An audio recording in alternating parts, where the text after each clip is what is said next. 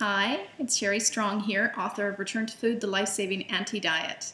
Today I'm going to share with you one of my favorite illustrations from the book and explain my little story around. I don't know if you can see it, how well you can see it, but this picture is all about farmers markets, and certainly an idyllic version of farmers markets, but nonetheless I certainly have a wonderful, romantic, but also very practical sensory relationship to farmers markets.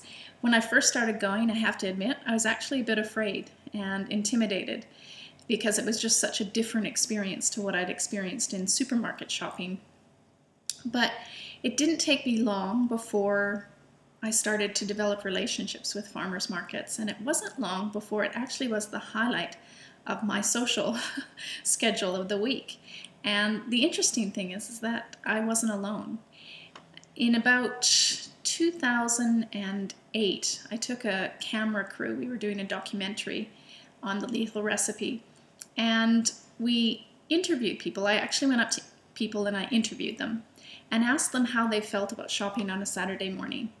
And literally, I can promise you, I had a queue of people, a lineup of people, 14, 15 people long, and people just kept lining up and wanting to tell me about how amazing their experience was shopping at farmers markets and how it was also the highlight of their social week. So I wasn't the only geek, farmers market geek out there, and that the food tasted better. They had this great feeling of community and loved having relationships and actually speaking to the farmer, being able to ask questions. And the farmers had a great sense of pride of actually their produce going directly to the people who were eating it. So there was no middle person, and there was a certain joy that they got out of it. And so as a consumer, you're actually feeling that appreciation and gratitude from the people who are actually supplying your food, of which you can feel grateful for. One of my favorite things in season is cherries, which the illustration actually has the cherry stand there. And there's the little girl who has her little willies, her gum boots on, and her dress, very kind of idyllic version of a dress, but I think one day I would love to design a range of children's clothes based on the illustrations in the book. I remember too, one time before I was going to farmers markets, I went to the Queen Victoria Market in Melbourne to get my groceries on the weekend, and I remember I had a trolley because I bought a lot of groceries I couldn't possibly carry by hand. And I remember this guy turned to his friend next to me and he goes, "Oh, that's what I hate about Saturdays, all the trolley people."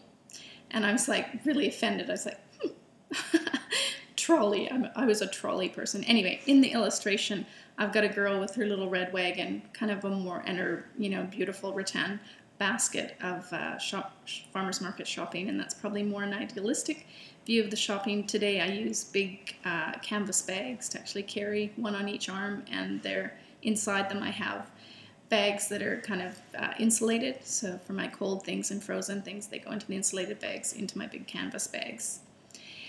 I encourage you to check out the farmers markets. If you're not doing it already, it can be a little intimidating at first, but it's absolutely worth it. The other side to that story, when I was actually filming people at the farmers market and asking them how they felt about shopping on a Saturday morning, I actually went to a supermarket on the same morning, not far away from the Collingwood Children's Farm was where I was actually filming that morning. And I went to a supermarket, the regular kind of store that I shopped at for years. And I went up to people and I was asking them how they felt about shopping on a Saturday morning. And no one wanted to be interviewed, let alone tell me what they felt about it. And they were stressed, don't have time, and you could see they were putting things into their boots of the car, the trunks of their car, that were highly processed, a lot of refined foods, and you could see that it was something they did that was very dutiful, and there was absolutely no joy in it. I finally got one woman who accepted to be interviewed, and she basically didn't want to offend me, disappoint me, so she agreed to an interview. And she said, "I don't normally shop here on the weekends. I usually go to the markets, but it's my grandson's birthday and I'm in a bit of a hurry." And that was the closest that I got to an interview. So if you haven't been to a farmer's market, check out how you feel the next time you go to a supermarket. I do shopping at a a healthy, a more healthy type supermarket to get what I can't get at farmers markets. So I do see them as necessary.